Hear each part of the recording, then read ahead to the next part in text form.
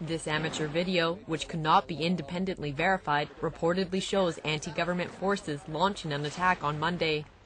The escalating battle here in Homs follows President Bashar al-Assad's decision to target the nation's commercial hub of Aleppo, where fighting and street warfare remain fierce. In Damascus, Syrian state TV reports the government had raided numerous terrorist strongholds across the capital, killing and arresting an unknown number of people. The report says authorities had also found tunnels under homes in the old city storing weapons and ammunition. Caught in the crossfire are terrified Syrian civilians now seeking shelter in neighboring Turkey. Activists believe that more than 18,000 people have died in Syria since the uprising against Assad's government began in March 2011.